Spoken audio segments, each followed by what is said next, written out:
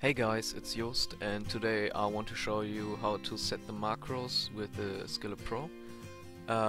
This is the driver. I can put a link in the description if you don't have the CD. And yeah, let's get started. So first you go to Makro settings, then you go on the number you want, click it, assign macro manager.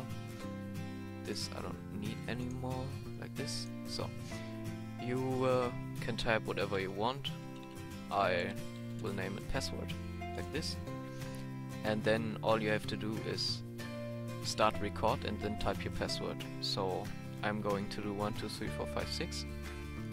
Start record 1 2 3 4 5 6 and stop record. Yeah, that's all. Then you go on OK.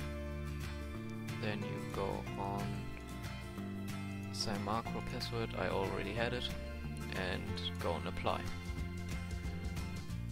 It's going to load a bit. And then you can try and it will work like this. And you can do it with every other number here. Yeah. And I've also this little feature. It's where was it?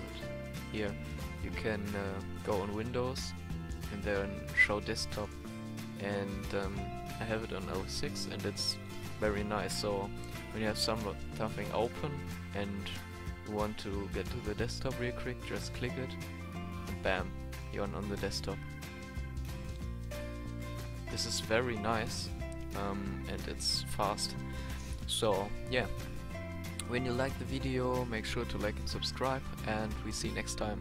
Bye!